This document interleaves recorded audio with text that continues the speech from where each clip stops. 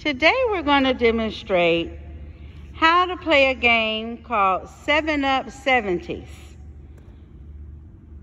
All you need for this activity is a small soft ball.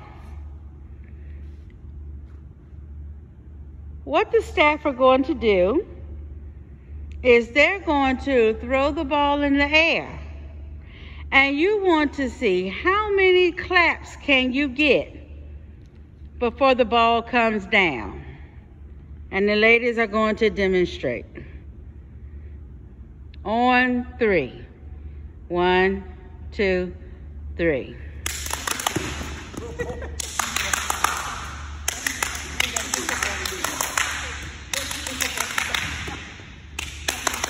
Thank you, ladies. Thank you. So what you're able to do is, as you can see, they threw the ball up, and some of them got 5 claps in, some got 6 claps in, some got 7 claps in, before they were able to catch the ball as it came back down. The higher you throw the ball, the more claps you can get. You can count down starting at 7 and count down to 6. So now we're going to count down to 6. On 1, 2, 3. 1, 2, 3. Thank you, ladies. Awesome. Now you can try other skill sets. You can try to bounce the ball, and you may want to bounce it, say, 5 times. On 3. 5 bounces. 1, 2, 3.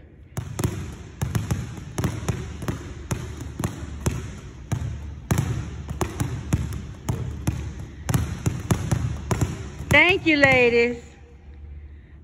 You may also try a more difficult skill by bouncing it on your knee.